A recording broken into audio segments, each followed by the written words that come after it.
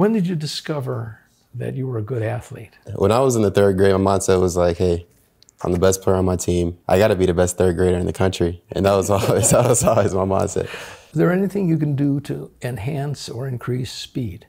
Sprint. Run. What, sprint? What, 30, 40, 50? What? Do starts, 10 yards, 20 yards, 30 yards, sprint. About 2-3 times a week. When I'm in season, practice is the most important thing. Pushing yourself in practice. In the off season, I'll do extra runs as well just to keep an edge. So come those late months in the season, those Novembers, Decembers, Januaries, those sprints that I do in the off season, I'll feel them then, and that's what'll keep me having an edge. What do you do for your musculoskeletal system? Pilates, it's a big part of that.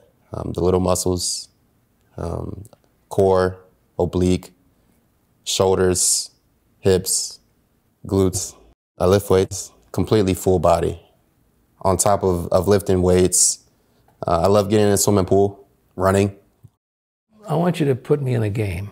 What is going through your mind in terms you're preparing for whatever's going to happen to you? What do you do? What do you think? Yeah. What do you look for? Well, in the beginning of the game, that's when teams they're going to try everything. There's about 20 plays that they'll try from whatever. And then from those 20 plays for the rest of the game, they're going to stick to those plays of which ones that worked.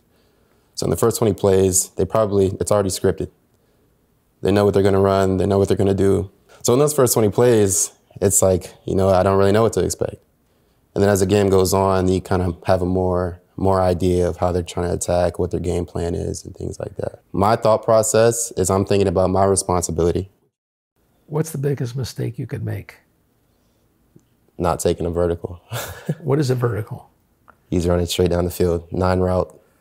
Missing a guy running right by you. Yeah, not taking him. Does it ever happen? It's not happened, no. Never? It has not happened, no. No. That's a fireable offense right there. Are some players more challenging for you than others? There's a lot of really good tight ends in the league. Guys who can run, but also guys who are, maybe too big for a guy like a cornerback, but also maybe too fast for a guy like a linebacker. So I think that's kind of where I'd separate because I can deal with those guys. Lock them up. What does that mean? Make them a non-factor. Yeah. Take them out the game plan. But physically, what do you do? I cover them. I see. When you cover somebody, you try to stay behind him, to the side of him, in front of him? In front of him. Closer to the line of scrimmage, so he gets behind you? Depends. If you're in the red zone, you want him behind you. You want to box him out. Because if they get in front of you in the red zone, they can box you out. It really depends on where you are on the field. Are there some quarterbacks that are more difficult for you to play well against than others? Yeah, for sure. Why? Mobility. Quarterbacks that can run, dual threats, run the ball and throw the ball successfully. That's something that's usually a part of our game plan. Those guys are really tough to play against. How do you plan for that? For a quarterback who can run all over the place? In a defense where we put in a whole nother defense.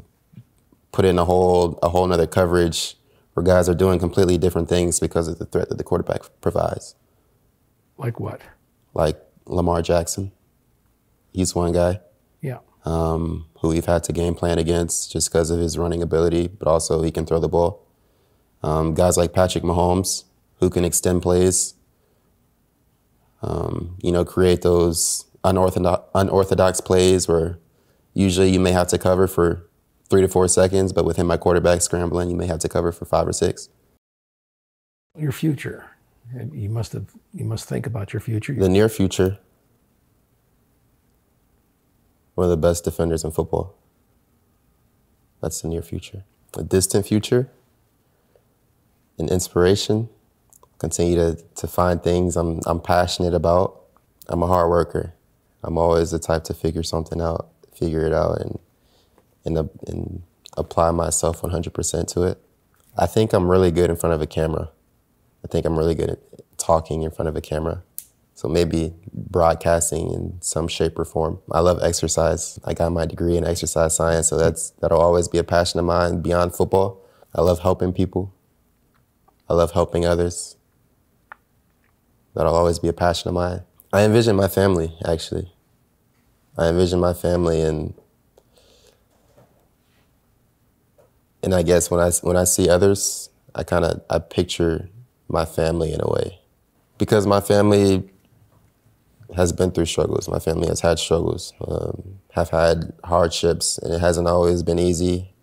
It hasn't always been a walk in the park.